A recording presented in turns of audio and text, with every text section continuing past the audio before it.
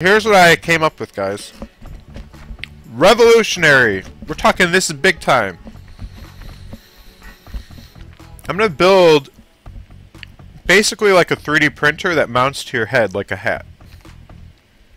So it's gonna be a 3D printer head mounted.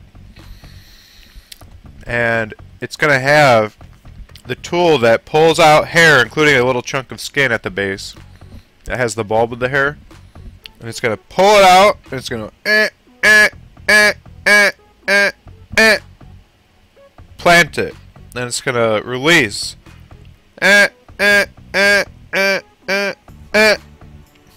Pull. Plant. And so this 3D printer type device, using computer vision to select where it needs to pick the hair with great levels of magnification, which you will be able to see because it's going to project what it sees to your computer screen so you can verify it. Maybe it'll have like a green yes button. You gotta click yes, and then it will proceed with the hairs that it selected to pick out.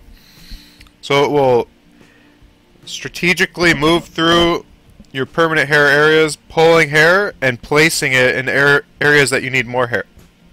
And it will do all this based upon calculations. It will have AI. So it's basically like a 3D printer for hair transplants.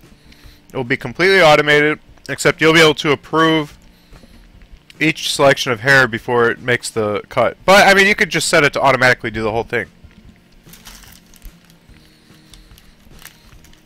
Yeah, but everybody knows what a 3D printer is, how it looks, and how it works.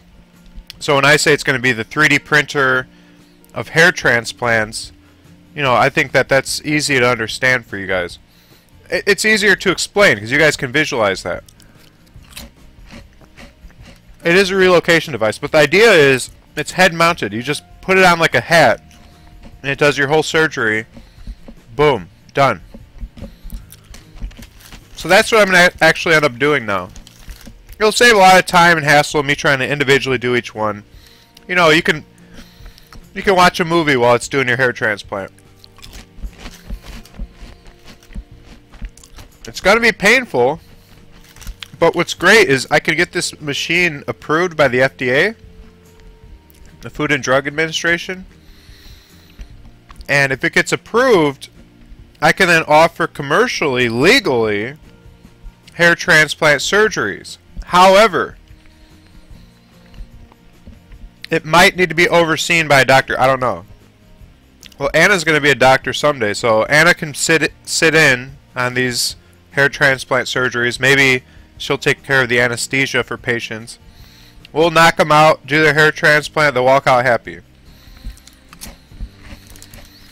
So, and the best part of it all, if I can prove my hair transplant machine does a better job than a surgical team of doctors at a hair transplant office somewhere, I can charge as much as they do, which is, you know, 20 to 40 grand a pop. So literally I can have, you know, 2 or 3 people come here a day, sit down in my chair, get their hair done as an outpatient procedure, and they walk out. And I make $60K a day. $60,000 a day I stick in my pocket. Now that's chump change for a guy like me who's building a robot army, but you know, it's not bad for a little side money. So I will be the first patient of my hair transplant machine. And it's going to be great, and you guys will get to watch. When is this going to happen? In 33 years? I don't know. I added it to my to-do list, so it's going to happen when it happens. I'll be taking bites out of this project in, you know, 2-hour chunks. Once a month, maybe. So eventually it will get done slowly over time as part of my morning routine. One day a month, couple hours, it will slowly move forward.